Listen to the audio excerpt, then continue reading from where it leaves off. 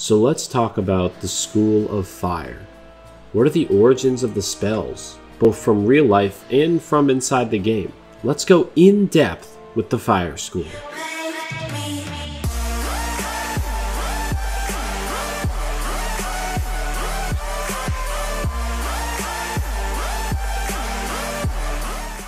Fire, first and foremost, is a powerful elemental magic in most mediums and super important to human life. Fire is typically more destructive over time than in one burst and spreads quickly.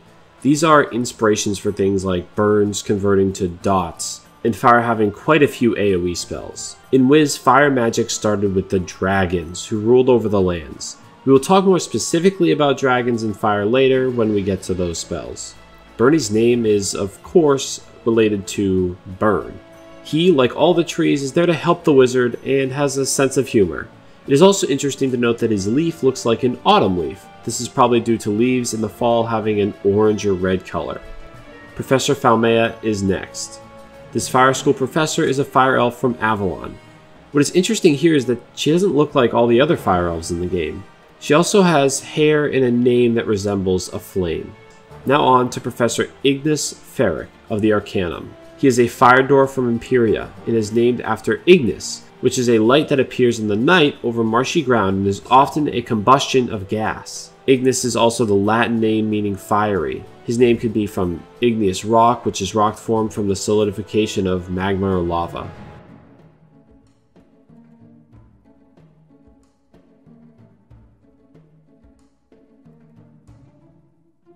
Dwarves are thought to be miners in most fairy tales like Snow White and also in Lord of the Rings, specifically The Hobbit.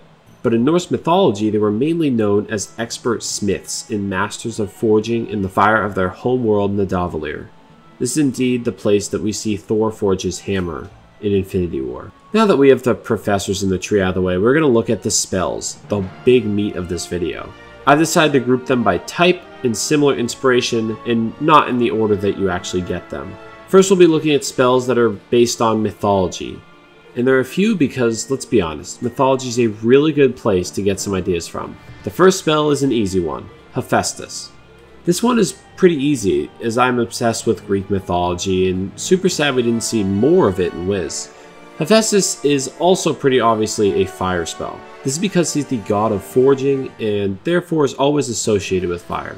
He is known to have been super ugly, which Wiz didn't really get right except maybe his slouching and bad posture, but makes up for his lack of looks with great skill with the anvil. He can craft grand weapons and creations that have messed with his fellow gods on many occasions. Unlike most gods of Aquila, it's hard to say exactly what type of bird Hephaestus is. My guess is that he's a golden eagle. The problem with that is that the golden eagle is the bird most commonly associated with Zeus. Either way, Hephaestus, clearly a fire spell. Next is Heckhound. Heckhound isn't necessarily a far stretch from being a fire spell. A hound, of course, is a type of dog used for hunting due to their really good sense of smell, and the heck part of Heckhound mostly relates to the spell coming from the depths of hell.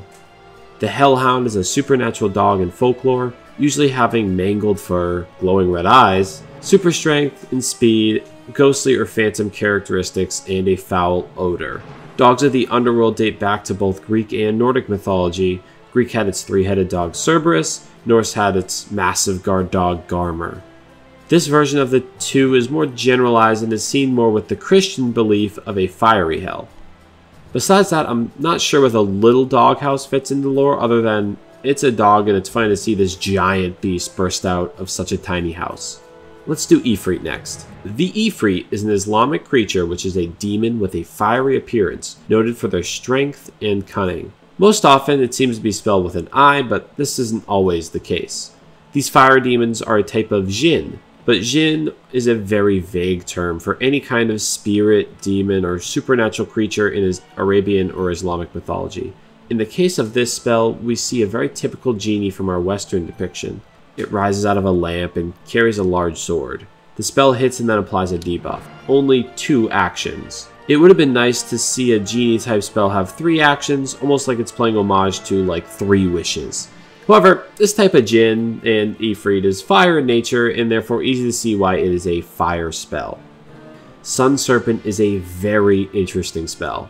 This spell is based on the Mesoamerican Quetzal, or flying feathered and winged bird snake. These creatures are almost always related to the main deity Quetzalcoatl, who was very important to the people of the area and was the god of the wind primarily. However, he was instrumental in the creation of the Aztec universe. In one myth, Quetzalcoatl and one of his brothers, depending on the myth, were responsible for the creation of the cosmos. Now here's where this wind god gets its fire and sun serpent attributes. It is said that he and his brother created fire, and then after, used that fire to mold a partial sun, which helped give life to the first man and woman. It is also worth mentioning that he is the god of maize, or corn, as in like the most important crop in that area.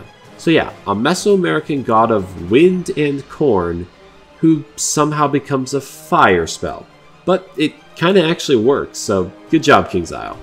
The Hellelephant is a car, but it's also a hell elephant. Hell is of course most commonly depicted as a fiery and desolate place, perfect for a fire demon spell to be summoned from. There are also Hindu demon elephants like Gajasura, who was slayed by the god Shiva and might have drawn inspiration for this demon elephant from hell. Besides that, it's just a fiery elephant. Alright, so this mythology category is the biggest, and we have 3 left. The first being Krampus. Oh, Krampus, where to start with you? Well, in Central European folklore, Krampus is a horned figure described as half goat, half demon. It is known to come around during Christmas season and punish children who have misbehaved, basically like the opposite of Santa Claus. In many versions, Krampus has a bag which he puts naughty children in, and then takes them away. He doesn't necessarily have a relation to coal and then therefore fire, but Santa, when not associated with Krampus, is known to give naughty kids coal, and therefore Krampus does this well when it comes to whiz. And of course, coal is fire, so I guess because Krampus has its connection to Christmas, this spell is only available during Christmas events. And yeah, that's how you get a Christmas fire spell. Now for the crown jewel of this category, Rain of Fire. Rain of Fire is a volcano. Enough said. Of course it's a fire spell, but wait, how does that fit into the mythology section? Actually, it is very interesting. At the beginning of the spell, we see dancing water moles, who are most similar to Hawaiian and in general Polynesian culture. They have the tiki masks, the huts, the grass skirts. They seem to dance around a fire and almost praise and summon the volcano. The Polynesian islands are known for literally being volcanoes themselves. The Hawaiian goddess of fire and volcanoes, Pele, is not only known for fiery destruction, but was also the god that created the islands in the first place. To the Hawaiians, this fiery mountain of doom is also what brought them life in the creation of their home. It's funny how what seems like the most simple spell in terms of fire is actually one of the most creative and well thought out. But then again, maybe I'm giving King's Isle a bit too much credit. So Rain of Fire was awesome. And now we have to talk about the worst spell based on mythology. Scorching Scimitars is the Mirage spell. In this spell quest, it is said that it is a combination of Jinn, dancing sandals, and a bit of steel. A scimitar is a type of sword that is wielded, so the steel, and the dancing sandals is the hint to the other part of the spell. We've already talked about Jinns with Ifrit, and I'll be honest, this spell being another worse version of Ifrit is a bit disappointing. I know Ifrit was the spell you got during Celestia, and then Mirage came around, they want to give it the Jinn spell it deserved, but we already kinda had one, and also, the Jinn spell was also fire. Ifrits are Jinn that are specifically fire, but as I said before, Jinns are pretty vague and could have been almost anything, most likely even myth. I'm not sure why this spell is fire. They just took a Jinn and gave her devil horns and placed her in some lava, but nothing about a scimitar spell makes it fire. Basically, Ifrit did it better in every way. With the fire mythology spells being done, let's talk about some spells based on history and tradition. We start with Raging Bull. Raging Bull is a Scorsese film starring Robert De Niro made in 1980. It's about a boxer's fall from glory. Does that have anything to do with the fire spell? Probably not, but it might have been a small inspiration for the name nonetheless. If I had to guess, this spell is based on the crazy event of the running of the bulls that happens in Spain and is held to this day, with almost 50 to 100 people injured every year during the run. Yes, running with bulls is as crazy as it sounds, and is a great reference to history and tradition. Now, what makes this spell fire? Not much, but my guess is that bulls historically are seen getting angry at the matador in its red cape. Although, technically bulls are colorblind to red and probably dislike the movement more than the color, but whatever. Anyway, bulls, red cape, mad. Fire is red. And yeah, that's honestly all I got, because nothing from the spell quest gives me a hint either.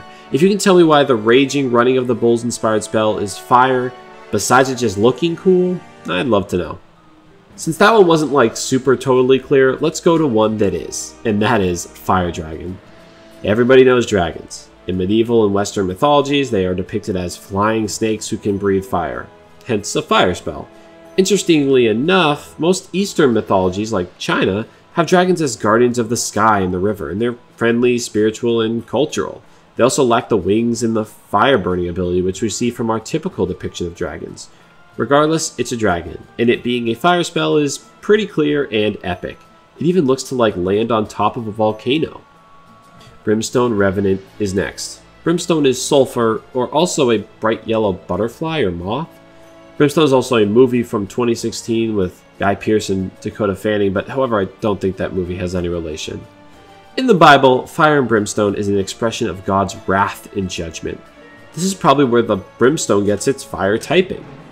As for the Revenant part, this is also a movie, this time with Leo of course, but also means a person who has returned, especially supposedly from the dead. In this case, a Brimstone Revenant is a kind of fiery being back from the dead, maybe seeking revenge. It's loose, but the connections are still there, and that's good enough. Meteor Strike. A meteor is a rock from space, usually thought to have like a trail of fire. 66 million years ago, a giant asteroid hit the Earth and probably generated a huge tsunami, and this is what wiped out and killed the dinosaurs and left the huge Chicxulub crater in Mexico. This massive and wide-ranged power probably is what makes this spell an AoE. Nautilus Unleashed is the newest fire spell and sees a cannon on a boat. At first I thought this cannon might be the Essence Cannon, but it isn't called the same thing and bears no relation. The ship is something we haven't really seen before in game, but it doesn't mean that we don't have hints about it. First thing to note is that it comes from the Celestian Spelemental Pact, so it is definitely based on Celestia. Besides that, we can take a few things. In the classic science fiction book 20,000 Leagues Under the Sea, Captain Nemo's underwater ship is called the Nautilus and is regarded as ahead of its time. This is because of its advanced depiction of modern submarines, which weren't really invented in the way we think of them in the 1870s. The other connection I could find is that of the animal, the Nautilus. This thing is considered a living fossil and has tentacles similar to an octopus. It is named for the Greek word sailor. How either of these specifically makes it fire, I'm not sure. At one point in the spell's animation though, it blows up a meteor on its way down to hit the enemy. And one commenter in a YouTube video said, easily could have prevented Xibalba, which doesn't have much to do with the spell, but I just thought it was funny. Burning Rampage is the second to last spell that we'll talk about based on history. Let's take two spells and put them together. Sunbird meets Firezilla. But what does this spell actually mean? Firezilla is most likely our favorite kaiju. Godzilla has this kind of atomic heat breath, which is kind of like a laser. Heat breath would make this spell fire, but it also is said to use an electromagnetic force to concentrate this heat into a laser-like beam, which is probably why the original spell might be Storm, but we can get into that deeper in the Storm video. Okay, so we have Fire Godzilla. Then you have the Sunbird. My guess is that the Sunbird in this spell represents Radon, perhaps? Radon is a flying enemy of Godzilla in a prehistoric colossal bird in the form of a pteranodon. Either that or it represents the lesser-known giant condor, which would fill the same role.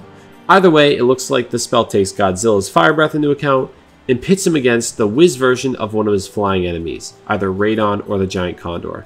Basically, it's a giant kaiju Godzilla fight, and that's awesome. Okay, so our last history-inspired spell is quite an interesting one. It's time for Fire from Above. Well, this spell is pretty straightforward, but also kind of confusing. I mean, most stuff in Wiz is based on cultures and mythology, but in this case, the spell is based on bombers. Kingslaw, I know you put Cthulhu in the game. Death video, just wait. But man, for a fun kids card game, this is dark. The first use of a bomber was in 1912 by an Italian pilot on a Turkish railway station. This spell is based on the Chrysalis quest where you bomb open an entrance.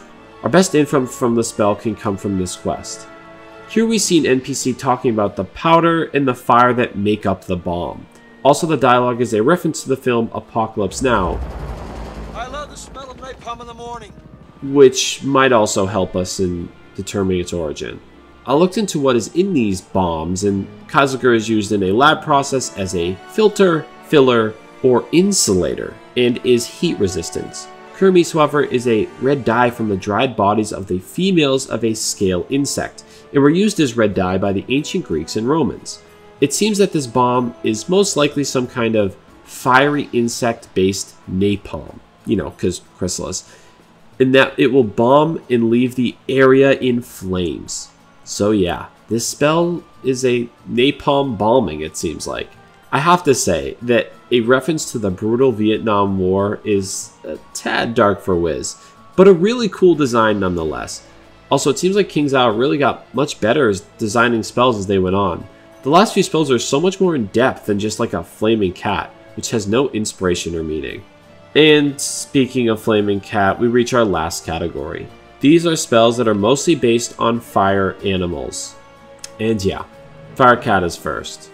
I looked for a while and I just could not find anything specific. It seems like a lot of these 1-pip spells are just taking an animal and giving it an element. Speaking of animals with fire, let's talk about Sunbird. Is it based on an Asian seasoning? No. Or at least probably not. There are 145 species of Sunbird, but this spell is not likely inspired by any of these birds. While I don't know what the X in the casting animation, this spell is probably most likely just a baby phoenix.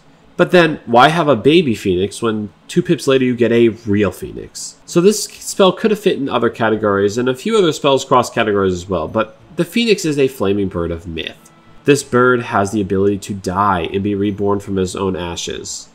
Not much else to say, but maybe that should have made this a healing spell? Nah, who am I to say? Unfortunately, our last spell isn't something super special either, but does have interesting origins. Fire Elf relates to the elves that appear in many mythologies, mostly Germanic speaking, like English. Elves are human-like but supernatural in their beauty and magical power. They appear in this form commonly in Norse mythology in books like Lord of the Rings. This type of elf is probably more related to Professor Falmea. There are also elves that appear shorter and more wily in things such as like Harry Potter, and also the ones that we think of that help Santa Claus during Christmas. Elves are also often depicted in nature and with bows, which Wiz also got right. So it seems like this Fire Elf spell took more of the shorter, wily elves, but put them in more of the bow and nature like we mostly think of the tall and supernatural elves. I mean, regardless, the elven inspiration is cool, but nothing really says it should be fire, and they probably would have been better off being like an ice or even a life spell. Anyway, that is all of the fire spells in their lore. I'm going to do a quick off the top of my head ranking of them in order of favorites, taking both their inspiration and if they should truly be fire into account. It goes left to right and top to bottom. So the top left is the best spell, I think, in terms of its lore and inspiration, and the bottom right is the most boring. Anyway, let me know if you guys agree. I mean, certain spells on this list like Link or Detonate or Immolate are just not super interesting to look at and don't have much to do with animations, so I just didn't add them. I was also bound to miss a few things, so let me know if there are any extra facts or inspiration about the Fire School and their spells. I'm planning on doing videos like this for every school, but if you guys really like them, I can do a series where I talk about the worlds too and how they and their characters are inspired. Anyway, I had so much fun researching and making this video, but it did take like a really long time. So please leave a like and a comment of what you think. Also, I'm really trying to hit 1,000 subscribers, so if you guys aren't already subscribed, it would mean a lot to me. Anyway, thank you guys for watching. See you later.